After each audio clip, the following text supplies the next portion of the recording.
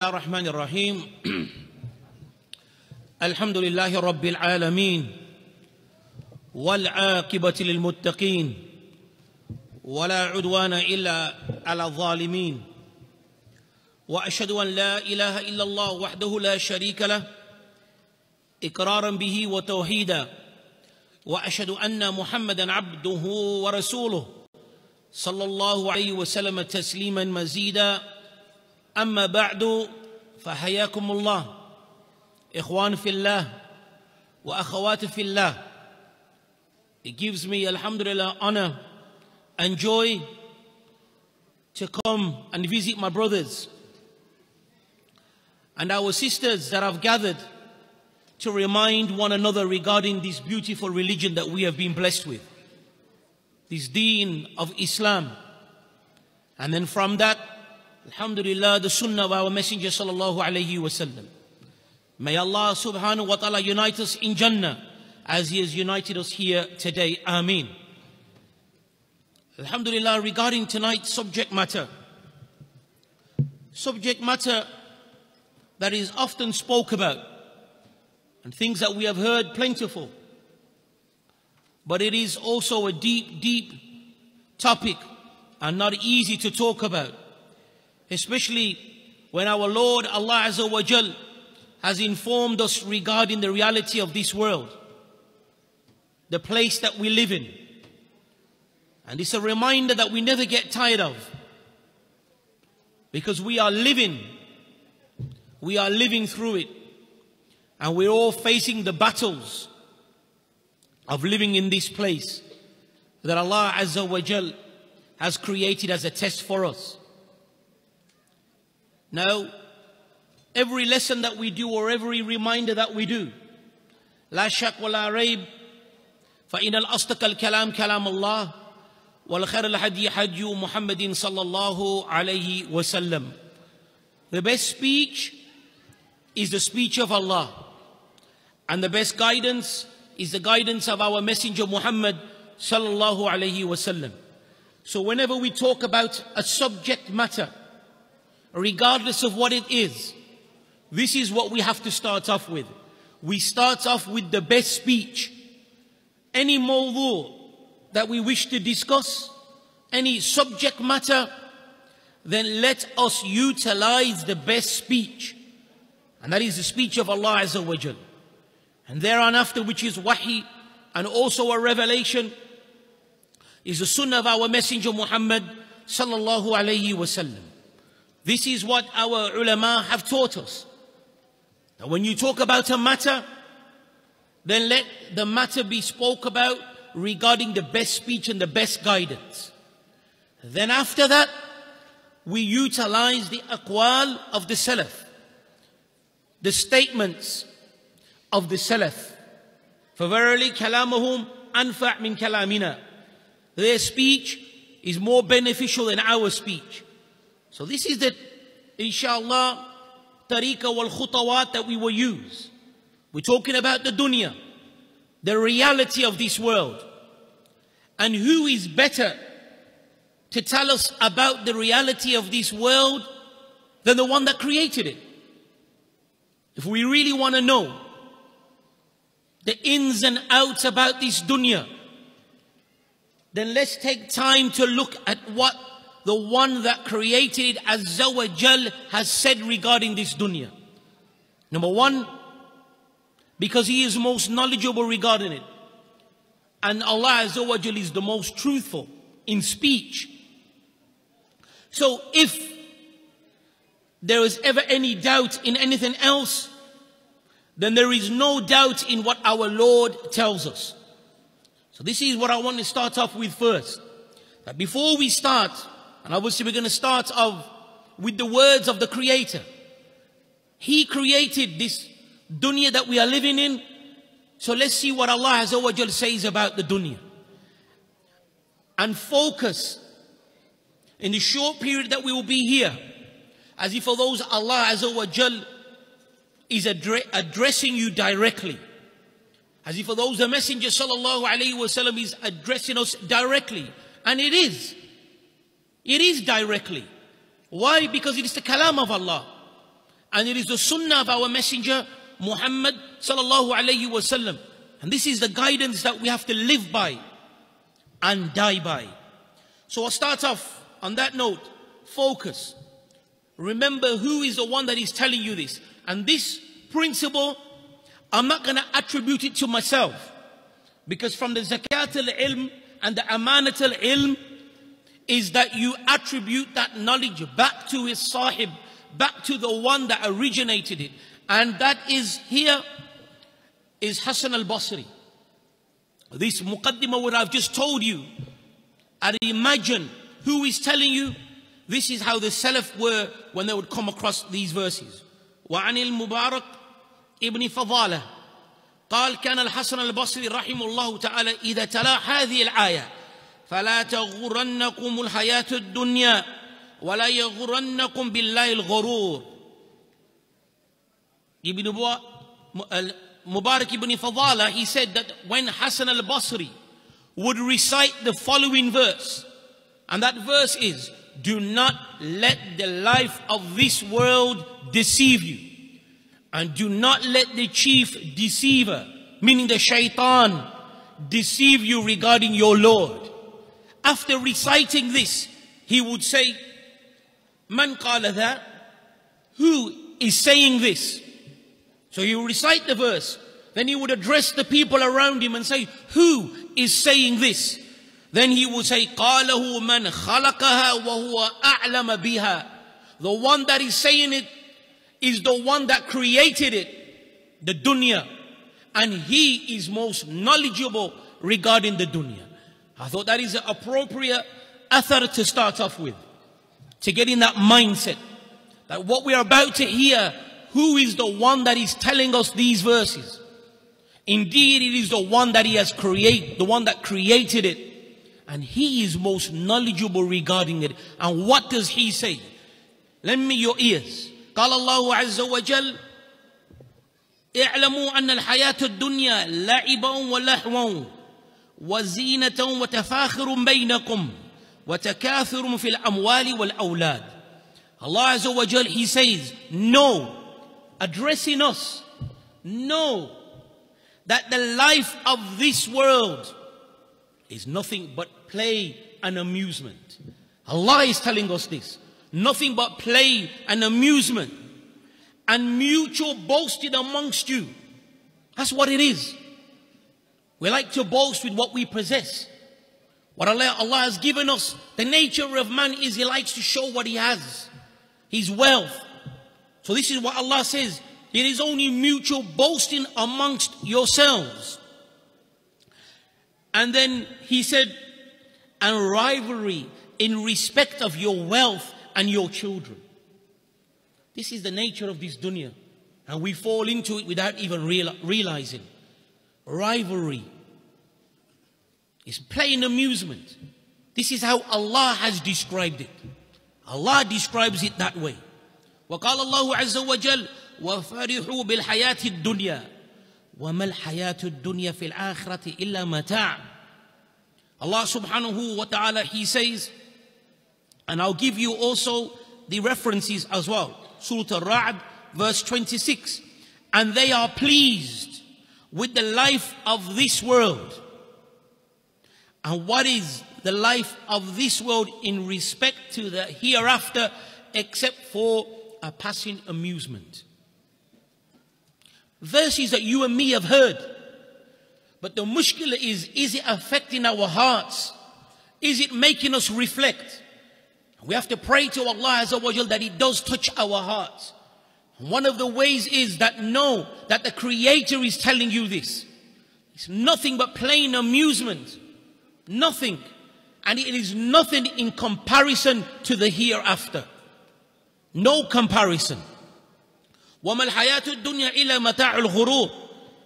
Allah subhanahu wa ta'ala once again says, and what is the life of this world except for a deceiving enjoyment?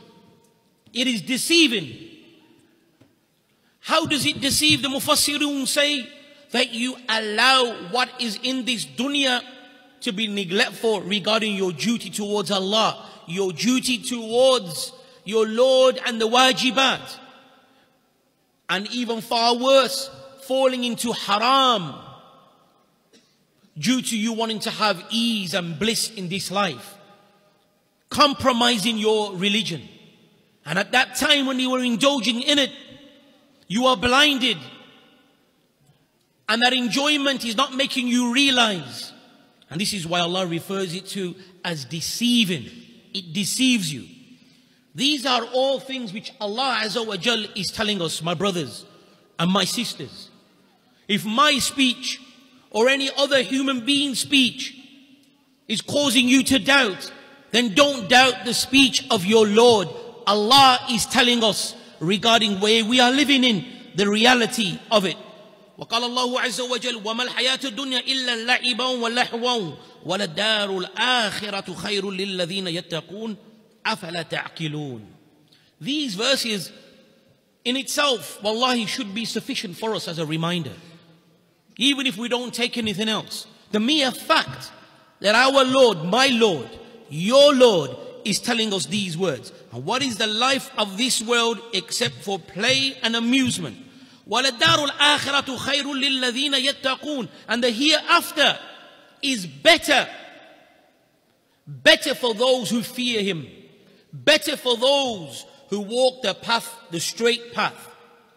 And you notice Allah Azza wa Jal mentions it is better for them. Those who yattaqoon. Those who don't transgress. Because it's not better for the ones that transgress. It's not better for the ones that are blind in this life. It's not better for the one that choose the enjoyment that is very, very short. It's not better for them. Because they will meet Allah Azza wa Jal. Ali ibn Abi Talib radiallahu ta'ala anhu, when he was questioned regarding this dunya, sif'at dunya, explain to us regarding the dunya. He said, do you want the long version or you want the short version? Aksaruha. They said the short version. He said, regarding the halal and what you carry out by way of halal, then you will be rewarded with that. Amma haramuha fannar. As for the haram and the haram that you do, then there is nar. Simple as that. Short and simple. You utilize the khair and you carry out that which is lawful, then your Lord will reward you. You oppose that, then you don't repent to Allah Azza wa Jal, the only thing that waits us is nar. وَأَعُوذُ بِاللَّهِ مِنْ ذَلِكَ. And we seek refuge in Allah from that.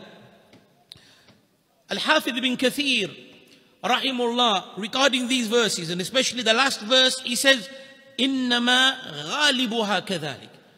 That what Allah Azza wa Jalla has referred to the dunya, then the majority of it is this. The majority of it is this. And this is why the Messenger sallallahu alayhi wa sallam, he mentioned that this dunya is mal'una. Mal'un ma fiha. That this world is cursed. And all that which is in it, it is cursed. And then the Messenger sallallahu alaihi wasallam just gave you a few exceptions. That which is the remembrance of Allah while we are here. The remembrance of Allah and that which comes with the ibadah and the remembrance of Allah Azza wa Jal. And then the alim and the muta'allim. Then the scholar and then the student of knowledge.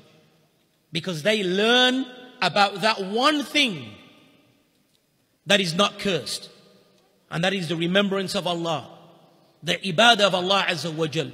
They are most knowledgeable regarding that. So this is what Al-Hafidh ibn Kathir, he said that the majority of our dunya, and you look, how many Muslims do we have on the earth? And from amongst the Muslims, they are the minority in comparison to the disbelievers. And then from the Muslims, how many amongst the Muslims are really upon deen and practicing? So they're the minority. So the majority is how Allah Azza wa Jal has explained. قال الله عز وجل ذلك متاع الحياة الدنيا والله عنده الحسن المآب. Allah subhanahu wa ta'ala addressing His slaves with kalam which is baligh, addressing His slaves and letting them know that the life of this world, it is only an enjoyment that is brief. Wallahu indul husnul ma'ab. But what is with Allah is a most excellent return. Allah Azza wa Jal is telling us Who's that?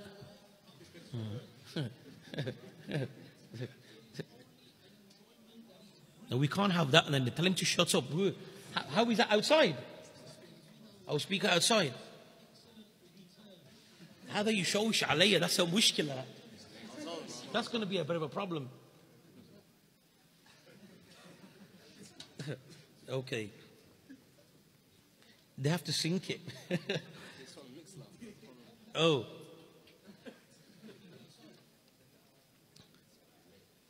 However, let's continue, my brothers and my sisters. Well, I cannot emphasize enough that alhamdulillah, you have heard these verses before. I'm sure that you have heard these verses before. I'm sure that alhamdulillah, many lectures you have come across these verses as well. But we have to now adopt a different mindset. We have to have that mindset of the Salaf. The Salaf were better than us.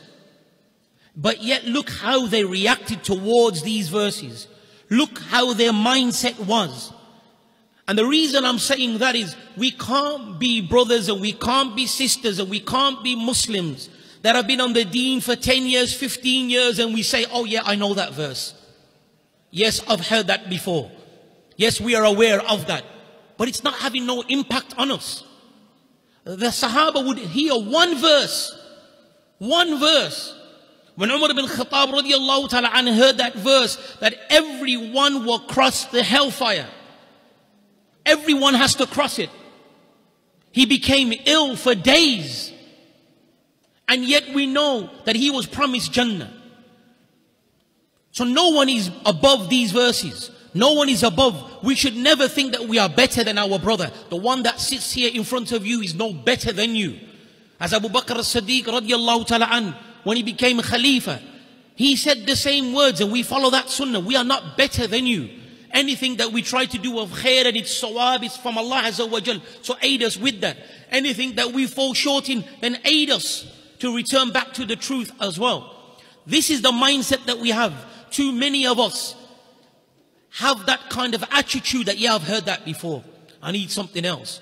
This is the words of Allah Azza wa Jal. And if we've heard it before, then why is it having an impact? And I'm not addressing my brother. I address myself first. Why is it that Allah, our Lord, is telling us regarding the reality of this world? The Messenger sallallahu alayhi wasallam, and it's not having an impact on us, our families, and our children. Why? Why is it not affecting us? Why isn't it not saving us from the sins that we are falling in? You have to ask yourself this question. Now, we'll move on to some of the ahadith regarding this dunya, because that is revelation as well. Our manhaj is we utilize the best speech and the best guidance. وعن سعيد الخدري رضي الله تعالى عن النبي صلى الله عليه وسلم قال إن الدنيا حلوة خضرة وإن الله مستخلفكم فيها فينظر كيف تعملون. The Messenger sallallahu alayhi wasallam, one of my favorite hadith, never get tired with narrating it because of the heaviness of its meaning and because of the guidance that he gives for us how we should be. Messenger sallallahu alayhi wasallam talking about this dunya. Our lecture here is about this dunya. So the Messenger sallallahu alayhi wasallam, who was sent as a mercy to mankind, he said that this dunya, this world that we live in, the nature of it, it is sweet and green. So it's tempting. Sweet and green.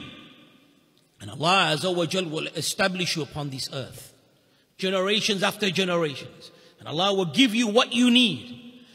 So Allah Azza wa Jal then sees what you do. What you do.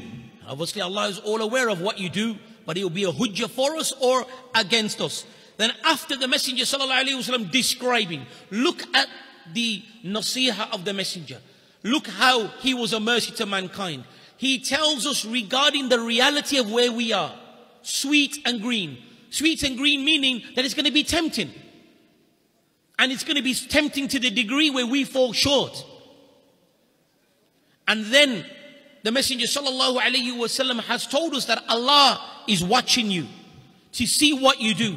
And then sallallahu alaihi wasallam gave that nasiyah. فَاتَّقُوا الدُّنْيَا. So be aware of the dunya. Be aware. Fear the dunya. Do not fall, bil ma'na. Don't fall into the deceiving elements of it. It may be bliss and it may seem sweet, but in reality it is evil. It's not there for you.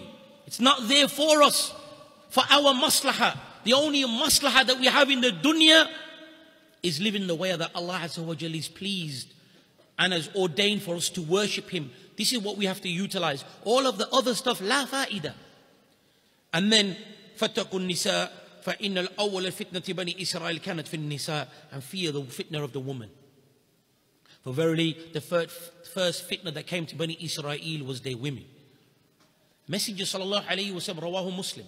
The Messenger has told us that in itself, alhamdulillah, is sufficient for the people of understanding. Also, the Messenger sallallahu alayhi wa sallam is telling us now regarding the one that created this dunya, how he sees this dunya. He's created it as a test. But what value does this dunya have to Allah, the creator of this huge universe that we live in and this dunya that we live in? قال النبي صلى الله عليه وسلم لو كانت الدنيا تعدل عند الله عز وجل جناح بعوضة ما سك كافرا منهما شربة ماء أو منها شربة الماء. رواه الترمذي وصححه شيخ الألباني رحمه الله تعالى. The Messenger sallallahu alayhi wa sallam, he said that if this dunya had any worth with Allah, any qima with Allah subhanahu wa ta'ala, and you have to understand, the one that created it, he is now saying regarding what worth it has.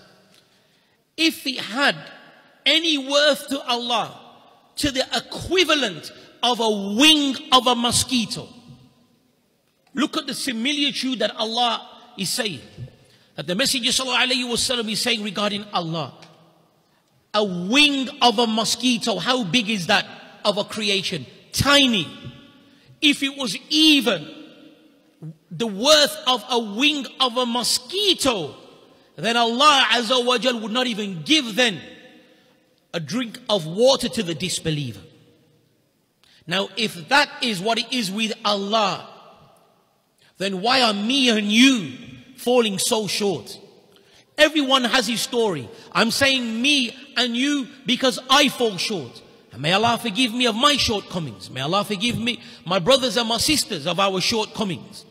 We don't know how long we have left. How is it that we are giving importance? We may not speak to our brother or our sister because something related to the dunya. We may not speak to our blood brother because some affair of the dunya.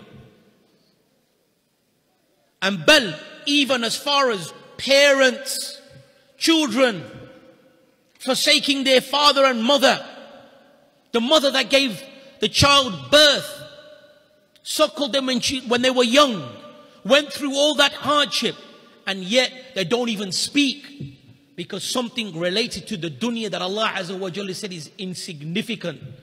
What are we doing, my brothers and my sisters? We, as the people of the Sunnah, should be more understanding to this point.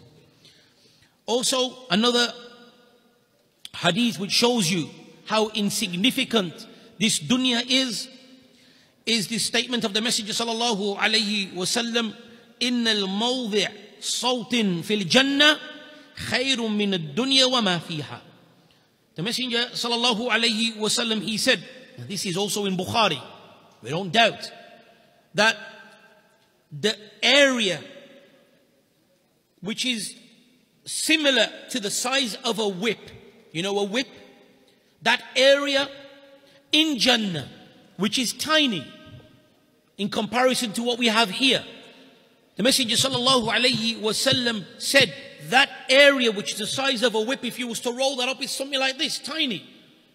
Only that piece of Jannah is better than the whole of this dunya and what is ever in this dunya.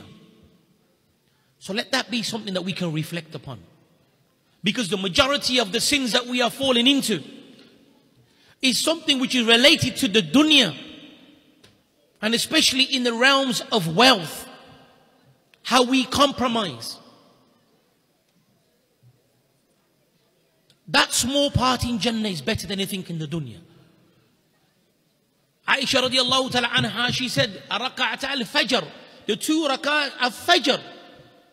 And this is referred to the sunnah prayers, the nawafil. 2 rak'at is better than the whole of the dunya and what is in the dunya. So don't ever think that you're poor. You may be poor with the wealth that you don't have in your hands. You may not be able to buy the most expensive cars. We may not be able to own the most greatest of homes. And we may not have the best garms. We may struggle. Walakin Allahu Akbar, we have kitab and we have sunnah. Ala fahm salaf as-salih. And if you have that, and you're acting upon that, even if you are the poorest in the eyesight of the people, you're rich. Because you have the promise of Allah. Because if you live by that way, and you die that way, then wallahi, thumma tallahi, you have a vast fortune waiting for you in Jannah. With Allah's mercy. May Allah make us from them. Ameen. Also, another hadith, alhamdulillah, that we selected for tonight's lecture is that the Messenger sallallahu alayhi wasallam, once again, wallahi, we have to say sallallahu alayhi wasallam and send salutations upon the one who came as a mercy. Look at the clarification that he gave this ummah. Look what he left us with. Look how much zeal and effort that he gave to clarify every last thing in every department to save us from fitna. The Messenger sallallahu alayhi wasallam said, وَمَنَ الدُّنْيَا فِي الْآخِرَةِ إِلَّا كَمَا يَجْعَلُ أَحَدَكُمْ إِصْبَعُ هَذِهِ فِي الْيَمِّ فَلْيَنْظُرْ بِمَا يَرْجَعُ. Rawahu Muslim. The Messenger sallallahu alayhi wasallam giving us kalam that even the child can understand. The Messenger sallallahu alayhi wasallam said, what is the similitude of the life that we have here, the time that we have here, in comparison to the hereafter? Except that it's like if somebody was to dip his finger into the ocean and then remove his finger, and whatever is left, that drop on his finger, that is what the reality of this world is in comparison to the hereafter. Now look at the size of an ocean. The ocean is so vast that our eyes cannot even see the end of it. How many drops would you need to make an ocean? 1 drop, the Messenger, what an example that he gave. That's why he had kalam, which is jami' al-kalim, short speech, vast in meaning. What an example that he gave. 1 drop of the ocean is like the life that we have here in comparison to the hereafter. Oh, people of understanding. Oh, Allah, make us understand, so we're not blinded from the place that we live in. What is that 1 drop? And not only that, we may be understanding, but we should also make dua that Allah gives us that ilm al-yaqeen, that Allah gives us that knowledge of certainty, because we may know and we may believe, just like the Yahud, they know regarding the truth, but they cannot bring themselves to act upon it. So even that element of having that yaqeen and acting upon having that certainty is a mercy from Allah. And this is why we should always, constantly, whatever level we reach of ilm, whatever level we reach of what we have achieved in the dunya, never forget that the tawfiq that you have is all from Allah. And constantly bring that tawfiq back to Allah.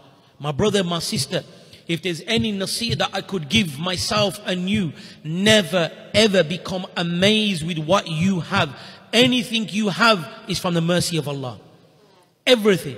So constantly be thankful for that, and Allah Azza wa Jal will increase it.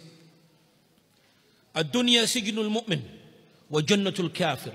The Messenger sallallahu alayhi wasallam, he said that the life of this world, it is like a prison for the believers, and it is a paradise for the disbeliever. Ahlul ilm, they have said, because of the restrictions that we have, we don't just follow our desires and do whatever we want, but rather the one that is muttaqi, The one that fears Allah doesn't transgress. So his life is in order. He wakes in the morning with the remembrance of Allah. He has his duty to pray and worship Allah, to humble himself and put his head down in prostration in front of his Lord. There's a way he dresses, there's a way he speaks. So because of all of these restrictions, the Messenger sallallahu alaihi wasallam described this world as a prison. But these mizan and these tables were turned in the hereafter.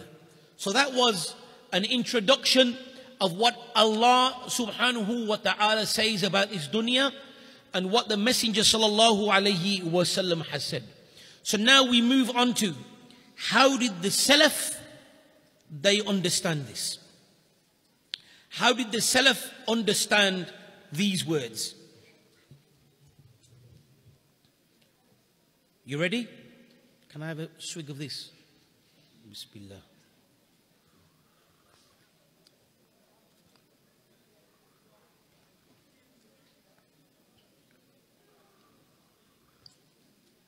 Who is the one that when he would recite the verse, do not let the life of this world deceive you, and do not let the chief deceiver deceive you regarding your Lord? Man qala, that he used to say. Who was the one that said that? Huh? Hasan al-Basri, Hasantum.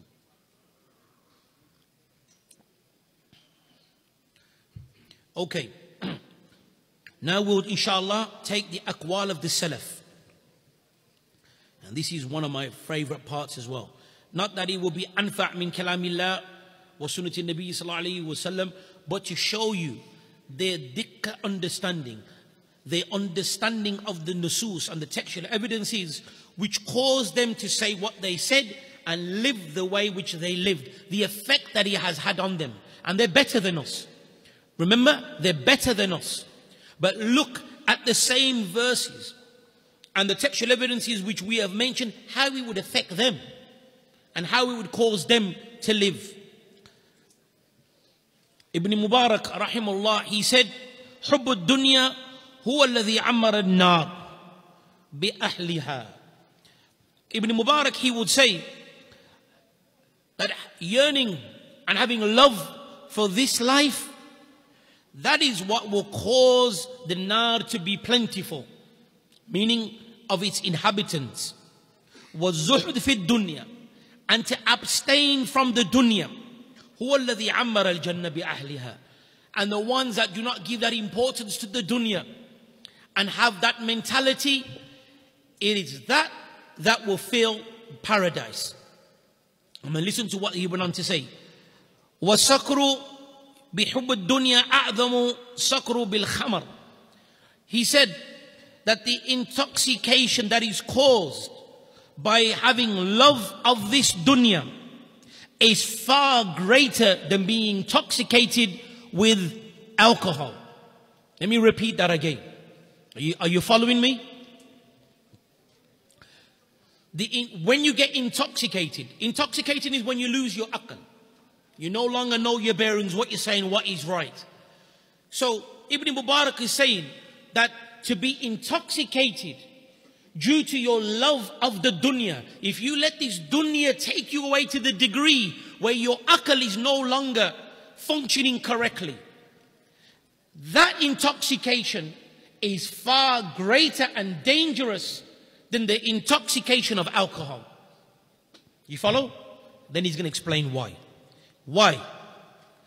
فَالسَّقْرُ بِالْخَمَرِ يَسْتَفِيقُ صَاحِبُهُ غَالِبًا. When you get drunk and intoxicated from alcohol, there is a possibility that you will become sober again. أَلَيْسَ كَذَلِكَ? Do you remain drunk all the time when you have alcohol? Comes a time when you become sober. غَالِبًا. So you may become sober at some point. However, he said, السكر بحب الدنيا فلا يستفيق صاحبه إلا في ظلمة اللحد. لا إله إلا الله. The one that gets intoxicated due to this dunya, that this dunya blinds him to the degree that he is intoxicated.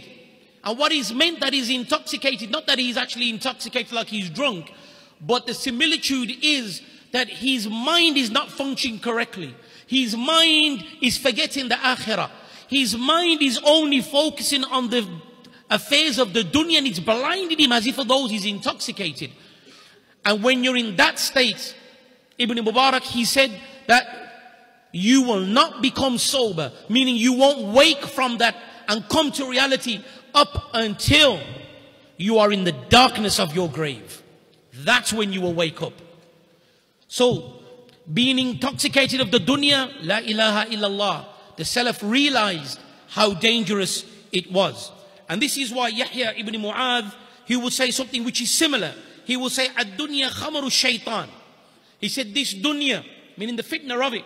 And what we mean by the dunya, it doesn't mean that we can't live and we can't be happy and we can't laugh.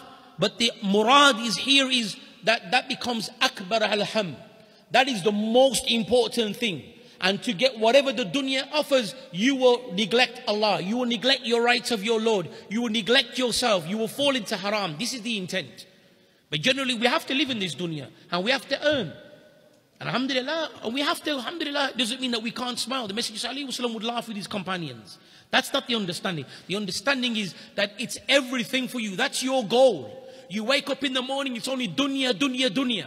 You even fall and compromise your religion because of the dunya, what it offers. So that's the intent. So, Yahya ibn Mu'adh, he said that this dunya, the fitna of it, that is the intoxication of the shaitan.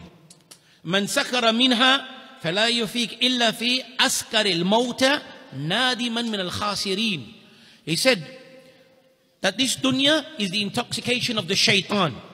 Whomsoever is intoxicated by it, then he will not become sober and will not wake from it, except that he will be amongst the ranks of the dead. And he will be amongst those who are regretful and amongst the losers. And we seek refuge in Allah from that. So look at the words of what the Salaf gave. Look at the words that they derived from this. Look how they understood. And how much hadar they have. And how they were very cautious. Sufyan al-Thawri, rahimullah, would often quote and say, Inna dunya bahrun amiq. Wallah, this should be written in gold. Wallah, jameel jiddan. He said, verily, this dunya is a deep ocean. It is a deep ocean. قَدْ غَرَقَ فِيهَا كَثِيرٌ. Many have drowned in it. This world, deep ocean. And many have drowned in it. Therefore, he said, فَلْتَكُنْ سَفِينَتُكْ فِيهَا تَقْوَى اللَّهِ عَزَّ وَجَلَ. Therefore you, because it's referred to as an ocean, he said, so you have the ship. So you be the ship that sails through this dunya.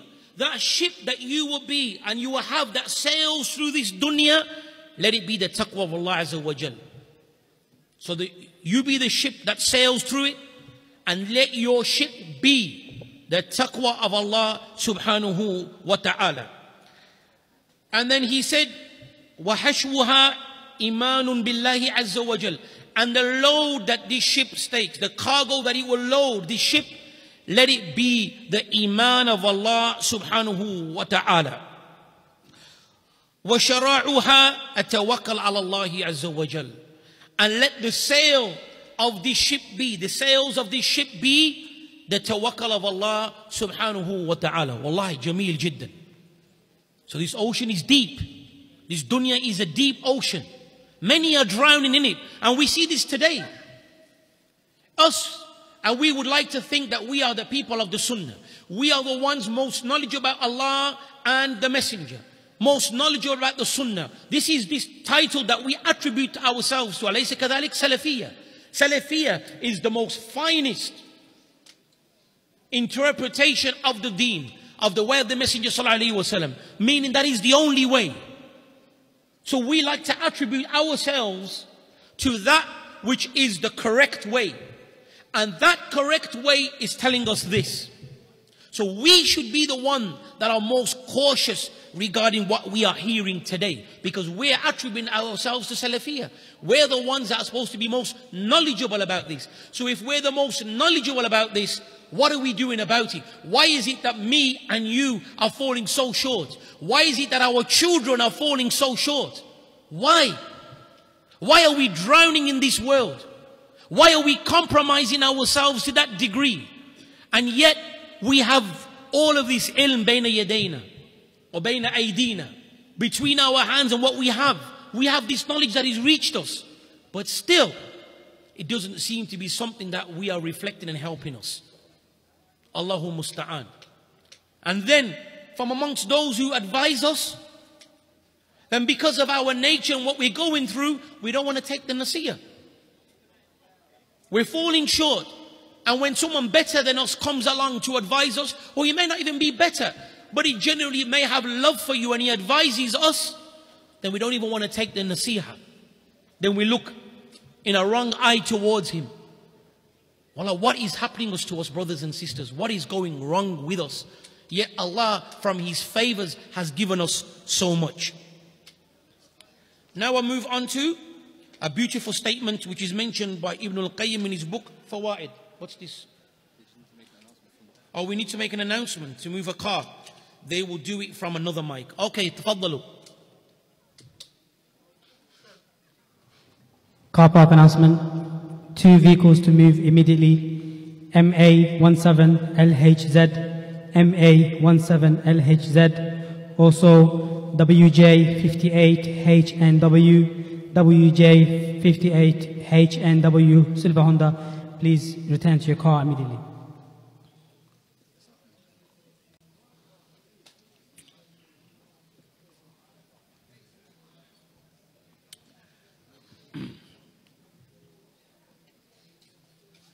Very nice tea, alhamdulillah. طيب, whose statement we're going to take now? Ibn al-Qayyim. In which book? Al-Fawaid, mashallah, Huffaz. Ibn al-Qayyim, you know, subhanallah, in his understanding was very deep. And would look at the dunya, and then he would be able to bring fawaid, which is like, La ilaha illallah, verily this man was blessed. How could he even utilize or even come to that? But listen to what he says here. Now, he's going to mention certain things that are fitna and trials for the majority of the people. And then look what he said.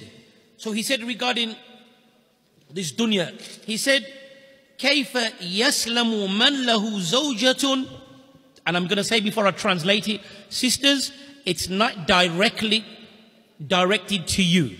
It's just the wording. Tamam? Because I don't want to say, well, what about the husbands? This is what Ibn al-Qayyim is mentioned, and I'm just translating.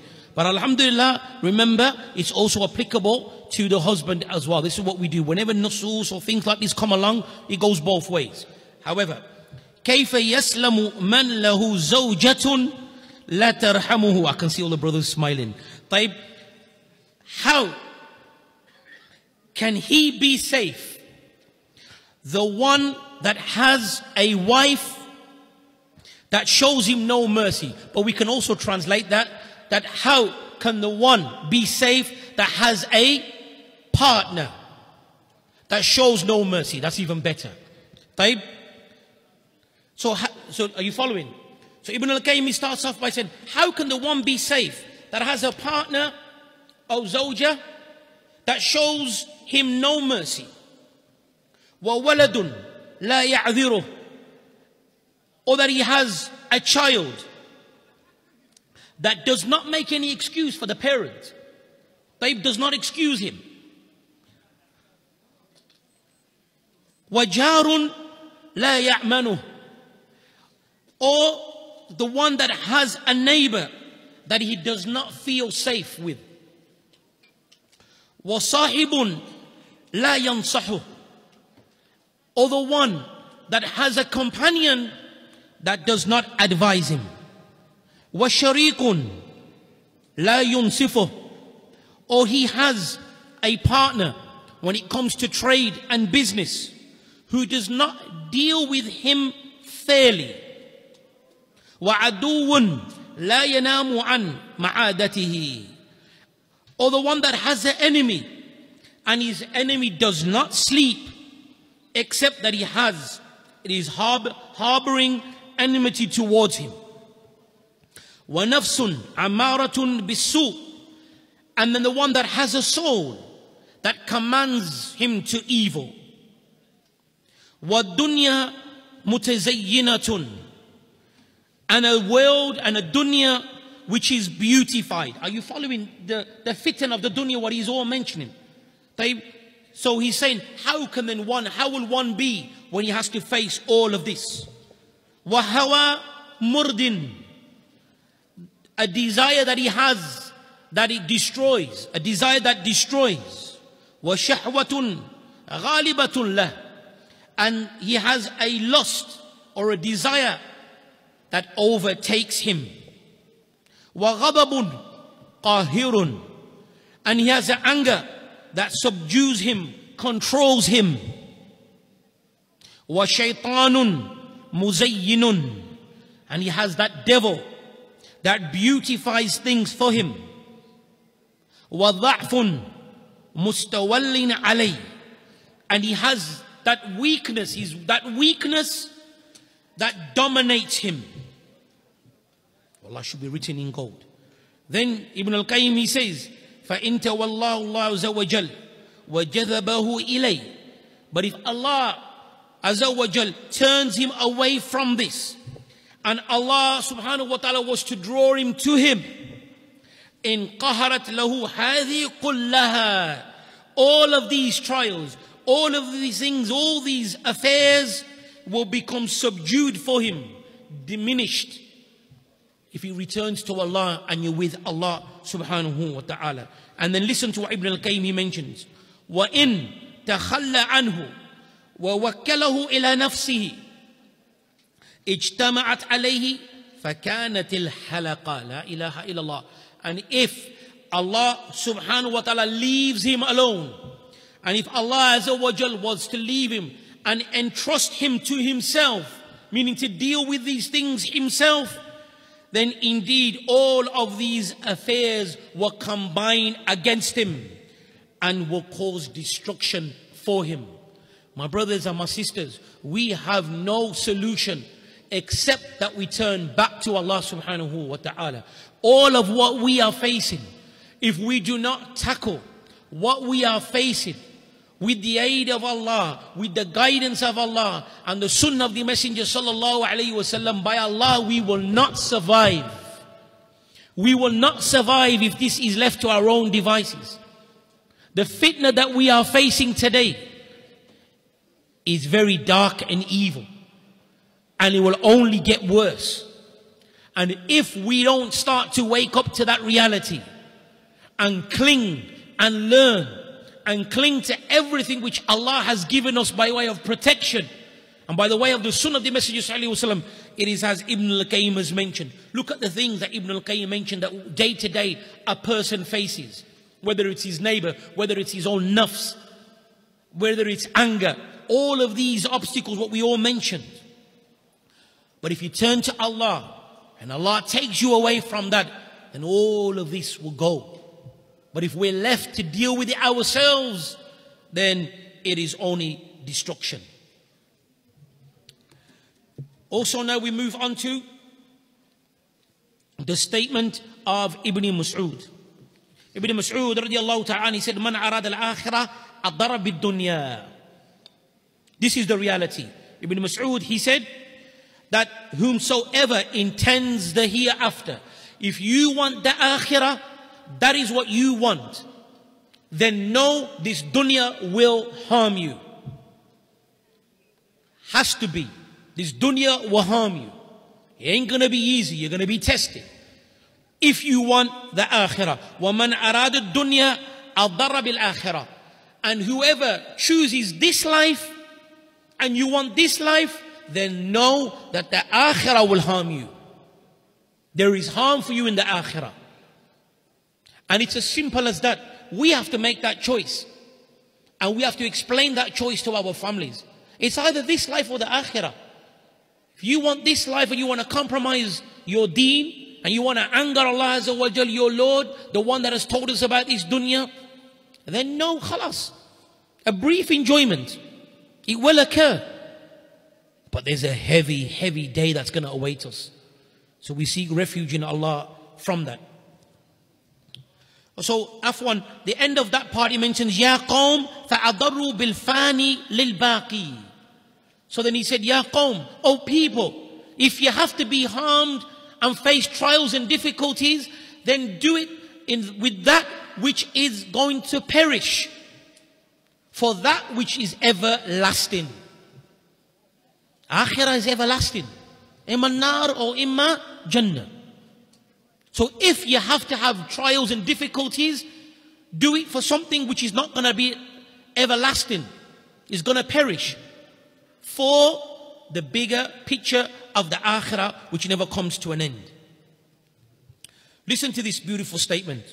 قال ابن السماك رحمه الله تعالى الدنيا كلها قليل. Follow this with me. If you can write this down, write it down. No, the life of this world is short in itself. The lifespan that we have in this dunya, it is short in comparison to the hereafter. So that's the first part. The life of this world is short. وَالَّذِي بَقِيَ مِنْهَا قَلِيلٌ. So this life is short.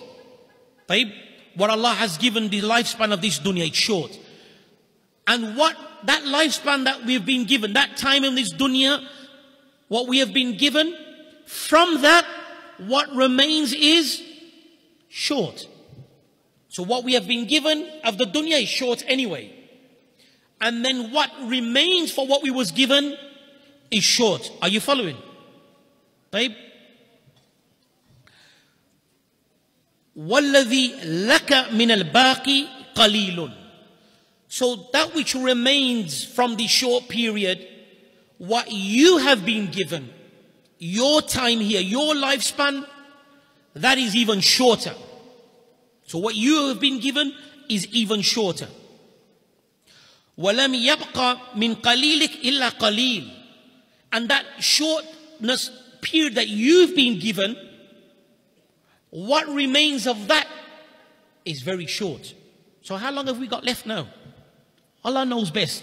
Ilm inda Allah Azza wa Jal. But generally, in comparison to the lifespans that the human being has, how long have we got left? Wallah, deep words. This should make us reflect. If only Allah Azza wa Jal gave us that ilm, and may Allah put that in our hearts, that ilm al-yaqeen. You know, when that yaqeen hits, where we don't have no doubt and we live for that, we live for the akhirah. As some of the salaf, they used to say, when things become difficult for them, then they will travel to the akhirah. They will travel to the akhirah. Meaning that their mindset will travel to the akhirah. How will it be on that great standing? How will it be with Allah? How will it be that day? The difficulties of it. If we're in Jannah, what Allah Azza wa Jalla has promised us. So they will travel there. And because they would constantly do this traveling to the akhirah in their minds, in their mindset, it's as if for those they became ahlaha. They became the people of that. So this is the mindset that we have to have. Our minds have to be connected with the akhirah. Whenever things get difficult, think of the akhirah. Think of the promise of Allah. Think of the punishment of Allah. Next one now, Sufyan al-Thawri. He said, إِذَا زَحِدَ الْعَبْدِ فِي الدُّنْيَا أَنْبَتَ اللَّهُ عَزَّ وَجَلَّ الْحِكْمَةَ فِي قَلْبِهِ. If a servant abstains from the worldly affairs, and we've already explained what the zuhud means, worldly affairs, that which is compromising your deen. If he abstains from that, then Allah will plant in his heart hikmah, wisdom. And then on, he will utter with hikmah. So hikmah will enter his heart, and then he will speak with wisdom. وَبَصَّرَهُ عُيُوبَ الدُّنْيَا. And then Allah Azza wa Jal will then give him oversight regarding the flaws and the blemishes of this dunya. This uyub of the dunya, Allah will make him see and give him oversight. And then Allah Azza wa Jal will give him knowledge of da'uha wa dawa'aha. Then Allah Azza wa Jal will then give him knowledge and insight of the diseases of this world and its cure. May Allah Azza wa Jal make us from them. Ameen. Bishr ibn Harith, he asked Sufyan al-Thawri, because once we hear all of these athar, one can kind of understand that, subhanAllah, we can't even be happy. We can't even now go and work, or we can't even now seek any sustenance and whatever. It's all dunya. No. These following two statements will give you the balance. So when Sufyan al-Thawri was questioned, أَيَكُونُ رَجُلٌ زَاهِدٍ وَيَكُنْ لَهُ مَالٍ? Is it possible that a person can be zahid and yet he possesses wealth? Is it possible? He said yes. So he said, Naam, it's possible. So it doesn't mean you have to be poor to be zahid. You can possess wealth with the condition, and then he explains, Naam, in kana idha ibtala sabar wa idha u'tiya shakar. With the condition that if he is trialed, then he remains patient. And if he is given, then he is thankful.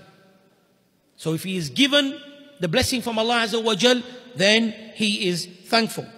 Ibn al-Qayyim also, he mentions regarding the essence of this, of how a person can be zahid.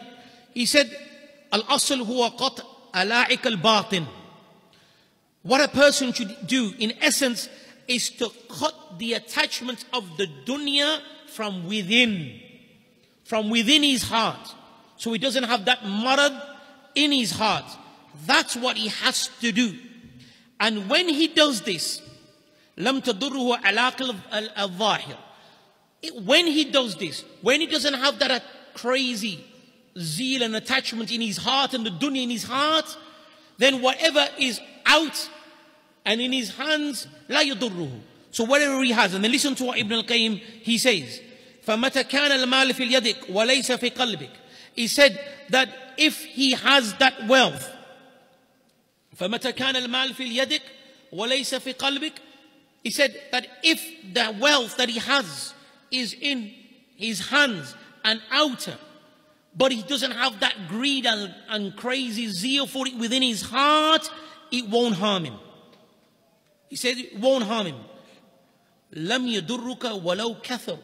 Even if you have plentiful of wealth, because within your heart you don't have that greed and that zeal for the dunya to that extent, no matter how much you have in your hands, it won't harm you, because what is in your heart is not affected.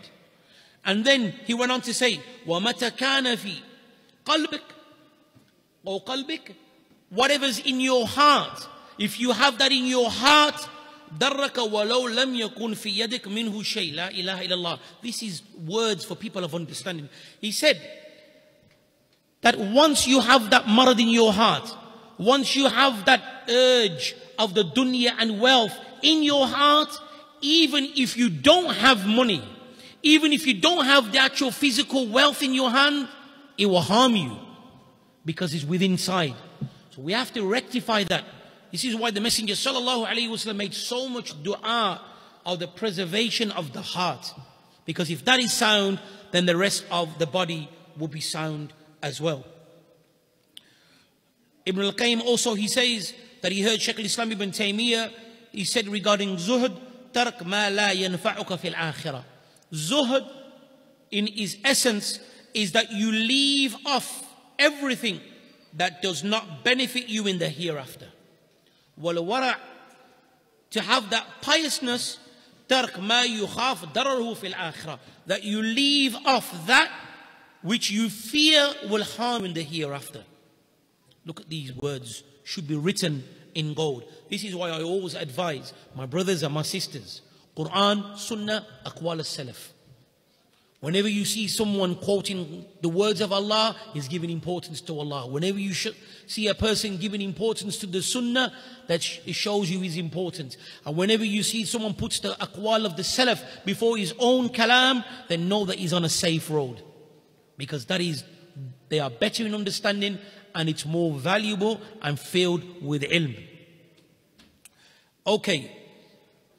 ما هو متاع الغرور? When is a brief enjoyment or a deceiving enjoyment, shall I say, is the better wording. When is this dunya becoming a deceiving enjoyment?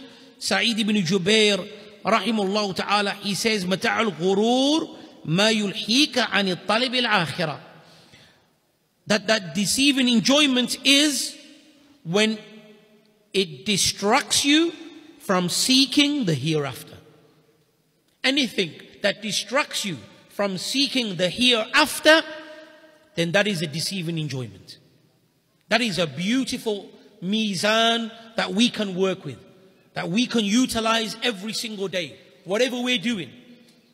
Whatever we're doing in our work, in our lives at our home, whatever we're doing, let's weigh it up with this particular thing now. Is it aiding for me to seek my akhirah? If it is, then alhamdulillah, he says, وَمَنْ لَمْ يُلْحِكَ فَلَيْسَ بِمَتَاعِ الْغُرُورِ. And whatever does not distract you from seeking the hereafter, then that is not from the deceiving enjoyment. How long have I spoke now? An hour.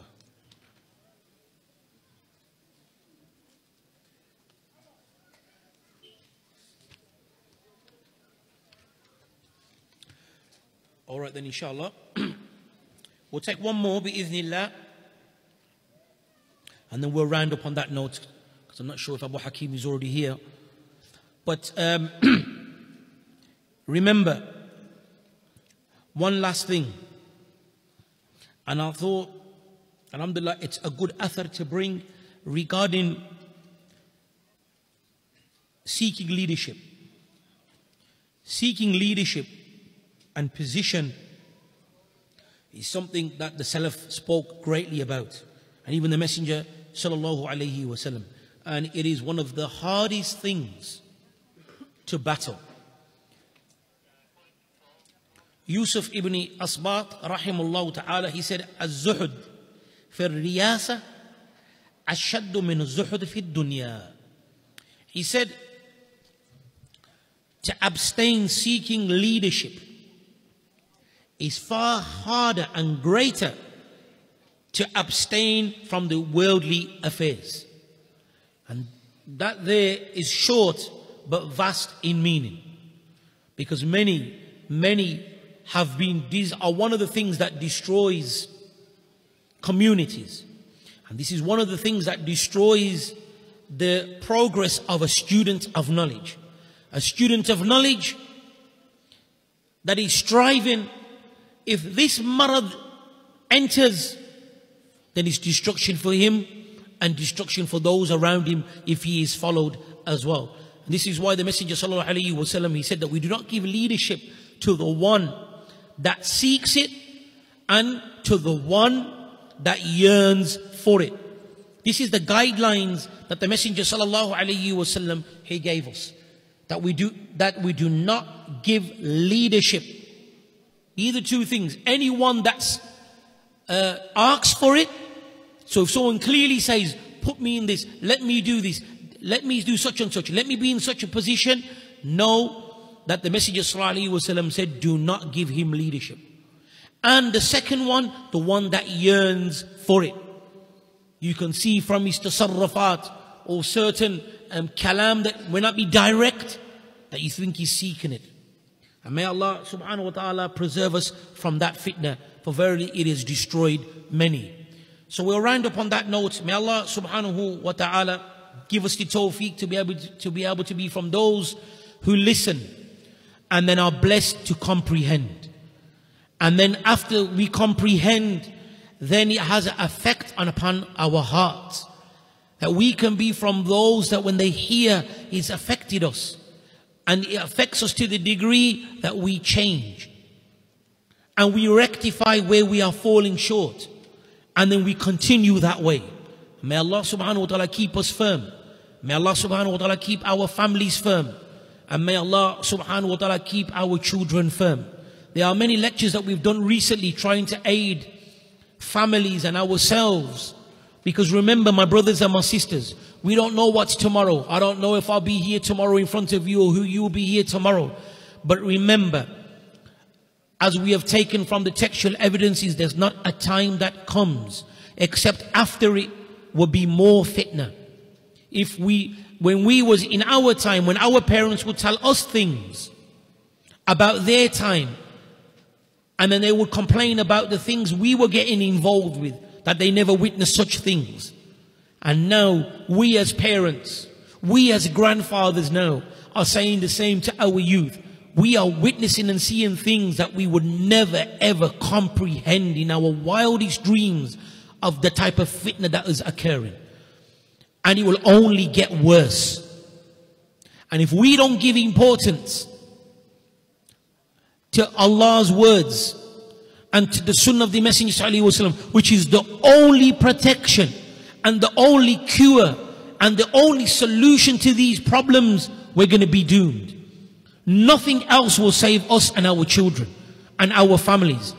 Don't think your might or your strength or your muscles or your position, all of this will wear out. The only thing is to put that fear and that ma'rifah of Allah in our heart and in the hearts of our children. So when we're not around, they fear Allah. They know this is not right. When a particular fitna comes, they know how to deal with it through their knowledge of the Quran and the Sunnah and the words of the Salaf. So may Allah keep us firm. May Allah keep our families and our children firm. And may Allah bless us all with husn al-khatima. Ameen. Wa sallallahu barak ala nabiyyina Muhammad wa ala alihi wa sahbihi ajma'een. Jazakumullahu khairan. Immediate car park announcement. Could the owner of the vehicle registered LR07XKM, LR07XKM, that's Lima Romeo 07, X-ray Kilo Mike, could you please return to your vehicle immediately and remove it as it is blocking the gate? Furthermore, second vehicle, MA17LHZ, that's Mike Alpha 17 Lima Hotel Zulu, it's a navy blue Golf. Could you please return to your vehicle and move it? Barakallahu feekum.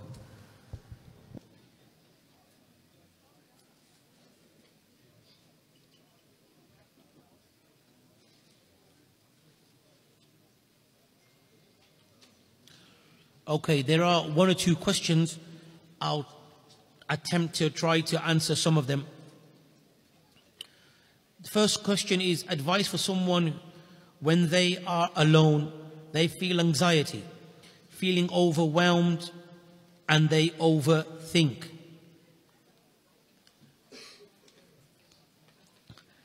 Then Allah subhanahu wa ta'ala knows best.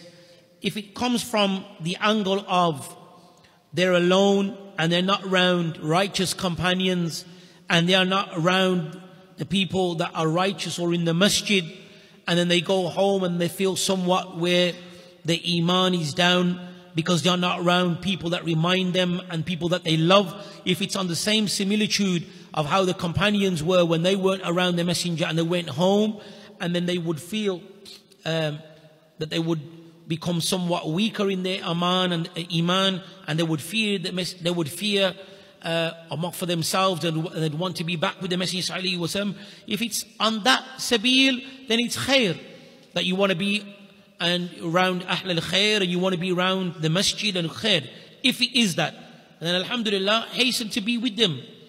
If it's to do anything other than that, something which is due to your shortcomings, or whether it is something where you are being tested in this dunya, then I advise you to go back to a lecture which I did regarding the trials of this dunya, and one regarding how to deal with depression and anxiety through the light of the kitab and the sunnah.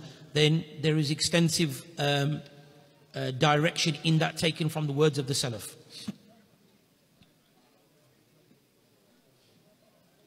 How do you interact and deal with the Shia in my college or university who cursed the Sahaba? Well, first and foremost, if you're going to put yourself in those environments where you are going to college and when you are going to university, then know that you're going to come across people that are going to be a fitna for you. Fitna for your religion and fitna for you. So, you have to expect these things. It's not a place that we recommend our brothers and our sisters to be, because al-wiqayu khairu min al-ilaj. Prevention is better than the cure. We always have, we have to always constantly protect ourselves and stay away from those places that may cause us harm or subject to fitna. As we see an example of Yusuf alayhi salatu wassalam, when he was in an area where he was going to be trialed, and there were women around him, and there were noble women, and they were making advances to him. He knew that remaining in such an environment, that environment was harmful for him.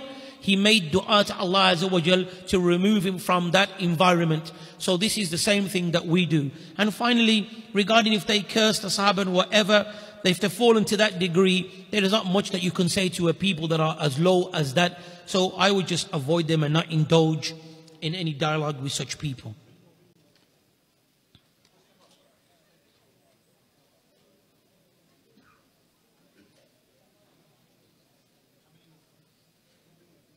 Okay, a question here is that if someone lives their lives and they feel happiness and ease, and they do not see trials and difficulties, then is this simply, or is this a blessing or deceiving of the dunya?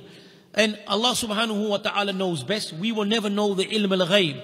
But like our Sheikh Ahmed al-Najmi, rahimahullah ta'ala, on an occasion when he was questioned and I was in his presence regarding when do we know if a person is being trialed or a person is being punished. Then Shaykh Ahmed al-Najmi, rahimahullah ta'ala, he said, you will never know. That is ilm al-ghayb. That is with Allah subhanahu wa ta'ala. However, we hope that the one that is upon istiqamah, it's upon the straight path, Quran and Sunnah, and doing good, then we hope for him that it is a test. And as for the one that is indulging in sin and ma'asi, then we fear for him that it is a punishment. So we say the same. If you are living according to, alhamdulillah, that you're doing all well, you're upon istiqamah, you're upon goodness, alhamdulillah, you're doing and trying to live the way that Allah is pleased with you, then we hope for you that this is a blessing from Allah, and thank Allah, increase and be a thankful servant. And if you are not, trials are not coming, and you are indulging in sin and ma'asi, and yet this is occurring, then fear that this could be tadarruj. This could be something that Allah is giving you now by way of punishment. And Allah knows best.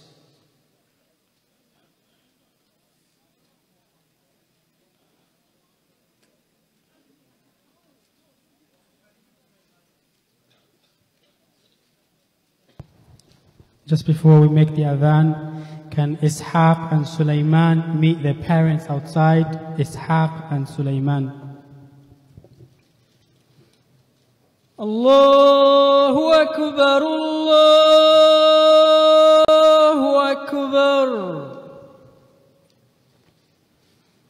Allahu Akbar, Allahu Akbar.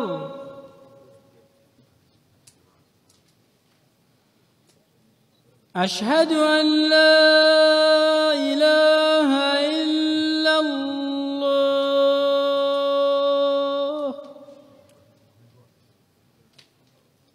أشهد أن لا إله إلا الله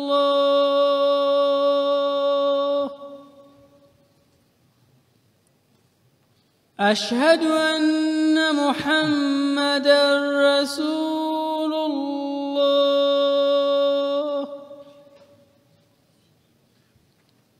أشهد أن محمدًا رسول الله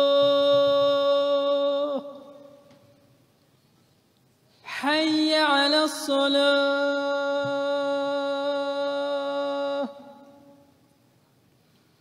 حي على الصلاة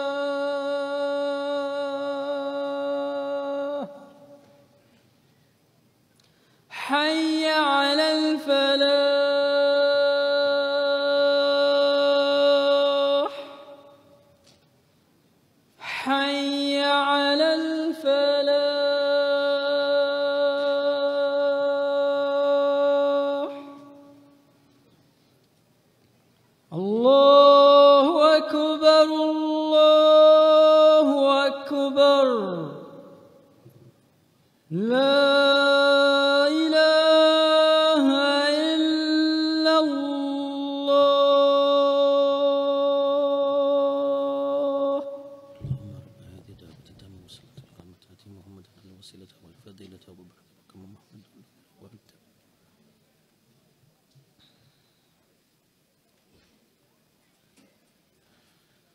There is a question here which is ajib. Can a virgin marry someone who has had a past? Well, I don't know if it's the boy or girl now. Hold on here. It's a sister. So she's asking a question regarding the man. Okay. So this is from the sister's side. Can a virgin marry someone who has had a past, and that past involves having relations with the opposite gender, but he has made tawbah? If you want the hukam, I can give you the hukam. But if you want the nasihah of Abi Idrees, I can give you that as well. So which one is it? If it's hukam, if he's made tawbah and is sincere with tawbah, then whoever makes sincere tawbah, like la dhanbala, it's like he has no sin. Inshallah, Allah Azza wa Jal is oft forgiven and he returns to Allah if his tawbah is sincere. If it's nasiha, then may Allah forgive me, and this is my own opinion, I will not marry my daughter to a brother who has had sex with the opposite or with the same agenda. I wouldn't do that. I wouldn't give my daughter. And Allah knows best. Next question. I go to a public mixed secondary school, and in class we have to sit with boys. Is it permissible to talk with them about work when instructing by the teachers? See, this is the musibah that we are in. The musibah is in that we put ourselves in these situations. We put ourselves in situations where the ulama have advised against. And then you're going to be, obviously, mankind is created weak. So if you're going to be in an environment of the opposite sex, then obviously the trials of opposite sex are going to come. If Yusuf, and I mention him again, alayhi salatu wassalam, feared for himself, وَهُوَ نَبِيُّ اللَّهِ, and he is a prophet, and he feared being in an environment of the opposite sex because of the fitna and what was occurring, then what about us? So this is the nature of how we are. If you put us in an environment of opposite sex, then obviously we're going to be trialed and we're going to have problems. Then this is what comes with it.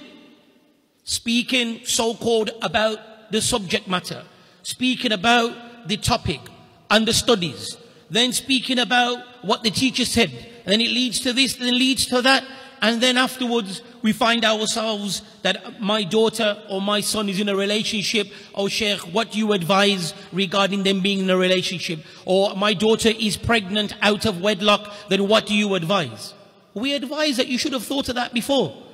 And I'm not saying that I'm not saying that some individuals are not going to fear Allah and whatever, and how do we get out if we don't? It's a catch-22. If we don't have certificates, then how are we going to make hijrah? I understand. May Allah Azza wa Jal make it easy for us. However, وَمَن يَتَّقِ اللَّهَ يَجْعَلُ مَخْرَجًا, whoever fears Allah Azza wa Jal, Allah will find out a way for him. That's a promise of Allah. So there are means and methods that we can take to still get what we want. But if you're going to start putting yourself in these situations, then no, you're asking for trouble. Especially when our children or shall I say the brothers and sisters don't have years and years and years of studying and being around the jama'ah. And even the one that has that will be affected. So my nasiyah is, if these things can be avoided, it is better for you, sounder for your hearts. Should a sister marry a brother she is not attracted, but he has good religion? That all depends how many offers she's getting. Choose the better one. Now, on a serious note, Allah subhanahu wa ta'ala knows best. That's a decision that the sister has to make.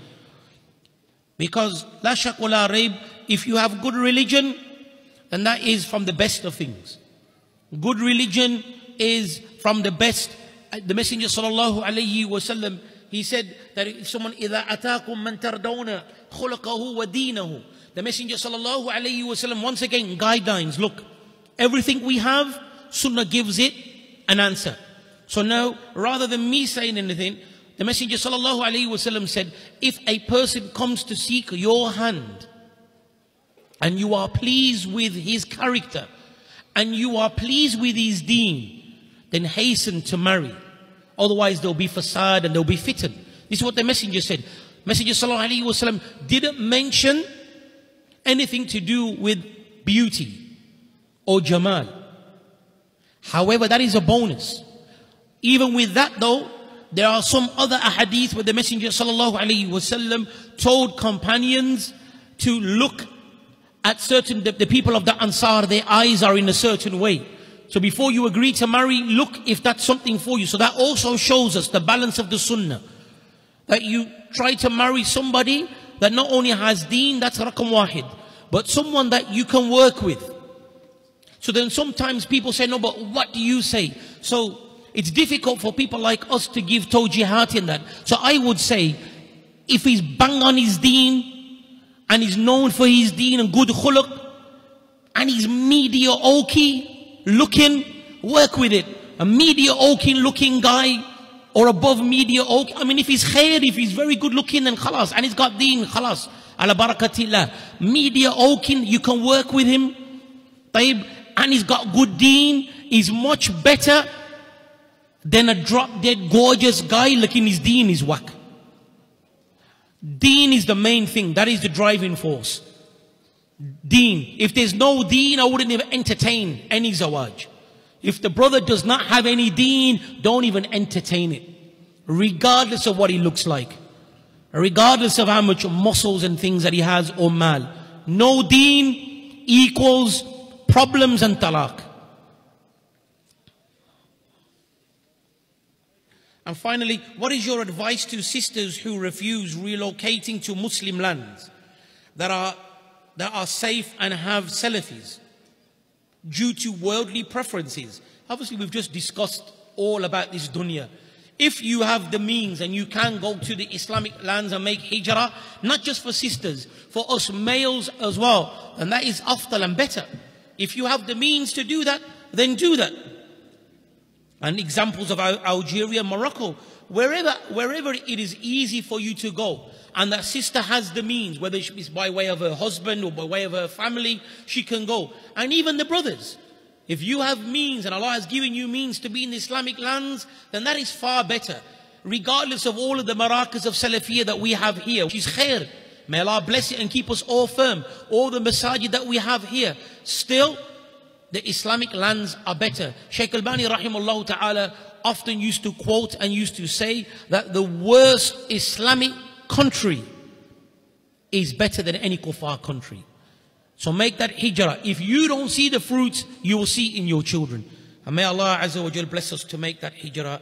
Ameen. And that's all the questions. Jazakumullahu khairan. Barakallahu feekum. Hayakumullah.